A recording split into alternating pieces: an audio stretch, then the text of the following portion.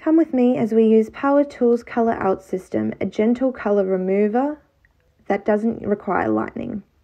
First of all, we added equal parts of number 1 and 2 into a bowl and mixed really well in a non-metallic bowl. We then applied it to the hair all the way through and let this process underheat for 20 minutes. We then rinsed, applied 5-volt developer and left that on for 10 minutes and then rinsed again. It lifted about a shade, which I was pretty happy with. We then went through and coloured the hair and used TCA to the colour, which helps the colour develop faster and adds really good shine to the hair. I was pretty happy with the colour, however we added CBC, which has blue pigments to help counteract any leftover warmth that the colour might have thrown off. We were aiming for a light brown natural ash.